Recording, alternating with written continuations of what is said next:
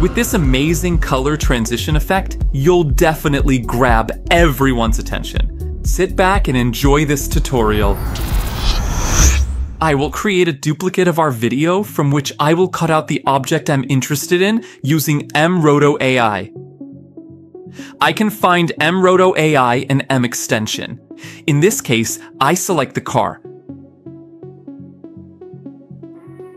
After tracking, I change the output parameter to masked video, so I only see the tracked object without the marked masked area. Using the built-in Hue Saturation Curves tool, I change the green color of the body to pink. After changing the color of the car, I add the built-in custom generator from the solids category and then duplicate it. We want one of them to be white and the other black. We will use them to create a Luma mask. I animate the white solid using the cropped parameter so it appears from right to left in a wipe style.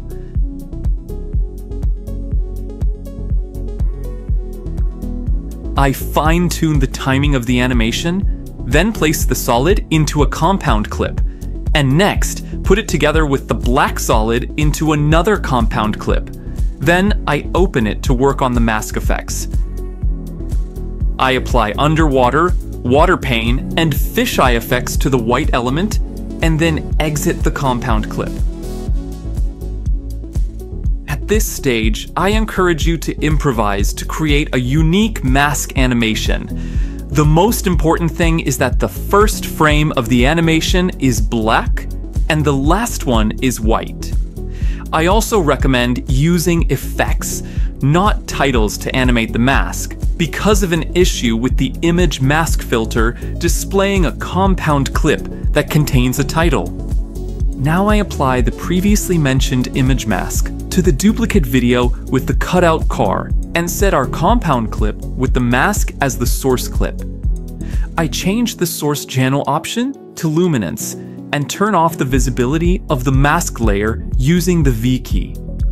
As you can see, the mask animation is a bit lacking in detail, so I go into the mask group and reduce the scale parameter on the underwater effect. I will also add a subtle blur to the mask so the result doesn't look too cartoonish. I'll use the Gaussian blur filter for this.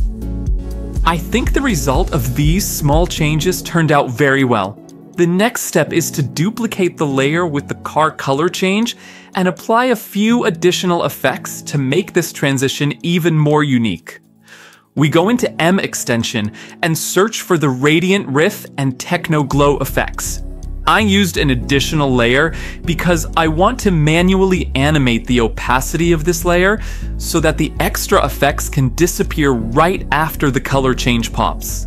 If I didn't do it this way and instead animated a single group with both the effects and the color change, I would turn off the color change as well. I smooth out the opacity animation. I right-click the layer with the animation, choose Show Video Animation, then click in the space between the visible keyframes. When a line appears, I right-click it and choose Ease to smooth it out. Finally, in M extension, I search for M adjustment layer and drag it above all the elements on the timeline. I trim it so it lasts about as long as the car color change animation. Then go back to M extension. This time, I search for Motion Blur AI and drag it onto the adjustment layer I added earlier. And that's it. If you like this tutorial and want more content like this, leave a comment and give it a thumbs up.